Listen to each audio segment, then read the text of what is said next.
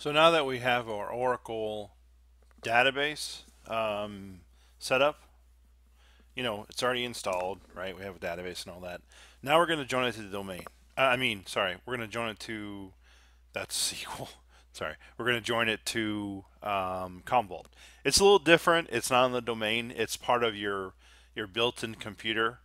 So we're not doing a one where we're actually adding Oracle to the domain and all that. We're just doing a built-in one, built-in computer. So we've already installed our agent on Oracle. Now we're just wanting to um, get the database there. So we're going to right click on Oracle under your CommServe, go to all tasks and go discover instance. Click on yes, and it's going to discover the Oracle ID. What is it? CV Oracle, I think what we had on ours, or maybe it was Oracle 2. One of them. I know I did a couple videos where I did different databases. Oracle. I mean, it's a lot similar in my mind. I'm not Oracle DBA, but Oracle DBA, or I'm sorry, Oracle and SQL.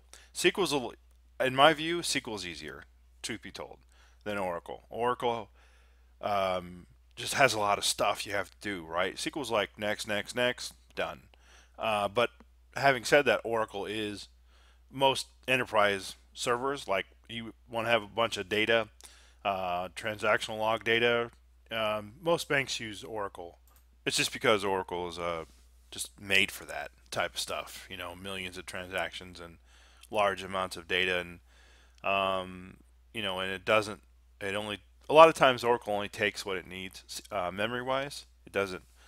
SQL is a little beefier, needs a little more memory.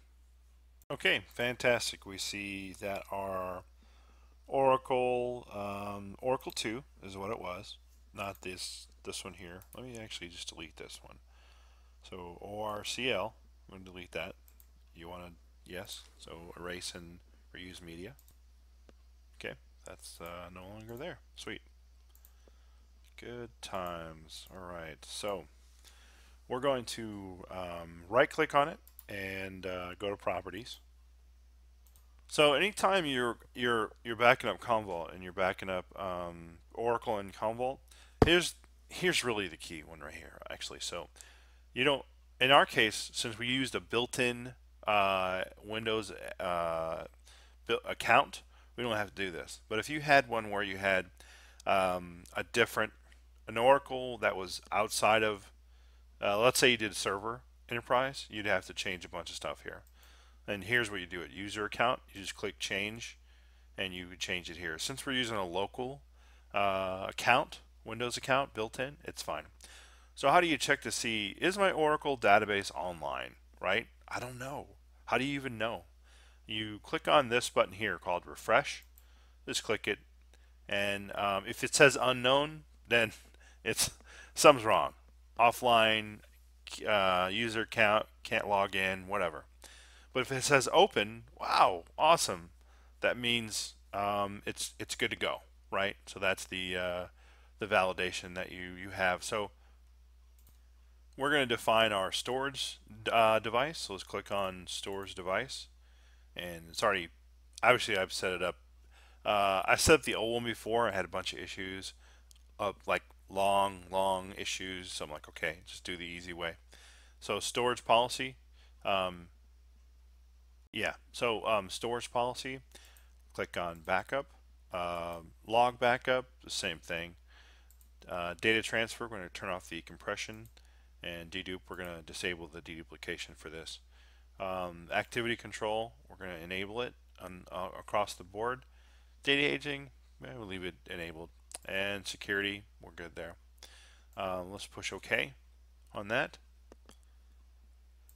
And typically what you do is you actually probably have sometimes, it really depends on the customer, but sometimes you'll have a different archive log go a different storage policy, you know. Yeah, I've just seen that. So let's set up our schedule for this actually. Let's go to, click on, what is it, policies, left hand side here. go to schedule policy, and we're going to just right click anywhere here, schedule policy, and get a new schedule policy. We're going to call this Oracle. Okay. Data protection, of course, not auxiliary copy, none of that stuff. And agent type, we're going to select Oracle. Yep, Oracle. So, yeah, Oracle. Okay. And description, it is a Oracle. Okay. Associations. So we are going to choose, it's under, well, it's client computer, right? So we'll choose this one. Doesn't matter, either one, right?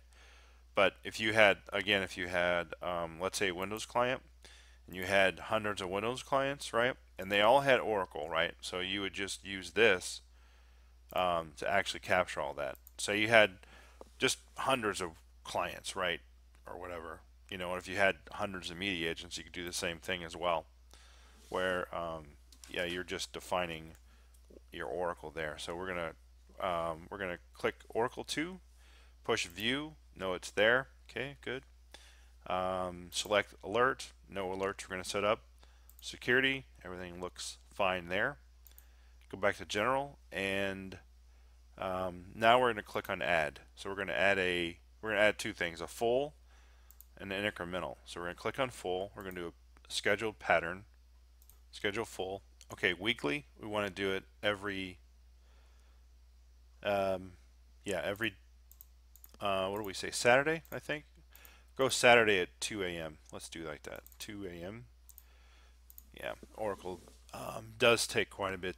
Depends on really the database size, but it does take a while to back up. So Oracle full every Saturday at 2 a.m. Weekly, only on Saturdays every week. Click click OK. Okay, then we're going to add a Oracle incremental. Okay, incremental, schedule policies, or sorry, schedule pattern, Oracle incremental, and so that's every day except for Saturday.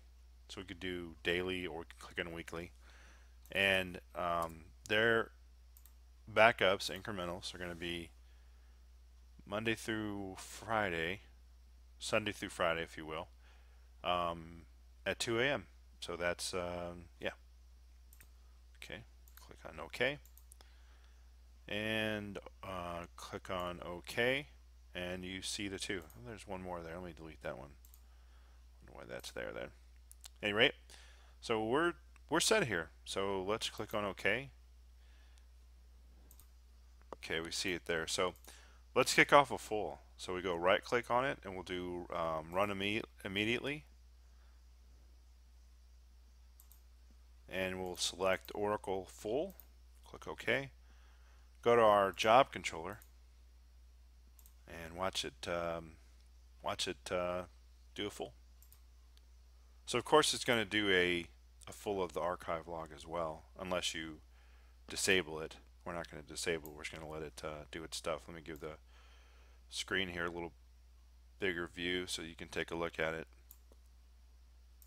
Seems to be going well. Maybe, I don't know, 20 minutes, something like that, it'll be done, hopefully.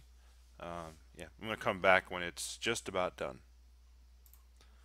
Okay, guess not. Let's see. So let me click on this one here, failed. So what does it say? Oracle backup, online backup cannot be run while database is in no archive log. Let me Google that and see what the problem is. So I went to CommVault forum, right? And I'm scrolling down here, and I see that I need to, what do I need to do? I need to change my archive log, so I need to do that. So let's log into SQL Plus on our device and change it. So click on Start menu, then move around until you see SQL Plus. And you would only get this, I think you would only get it if you have the enterprise version. I'm not sure that you get it if you have a desktop class with all not the bells and whistles. So at any rate, we're going to click on SQL Plus. So SQL Plus tells me, in the form thing, it told me do SQL plus sys password. I omitted the password as sysdba. So I did this portion already. Excuse me, this portion right here.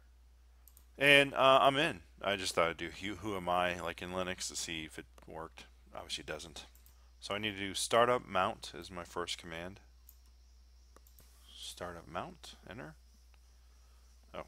Oh, it's already running, right? Okay, it's cool. I don't have to do that then.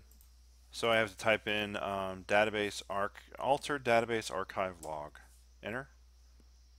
Oh, I forgot something. Oh man, I could close it out. I got to go back in again. What I didn't do, I didn't type in a semicolon.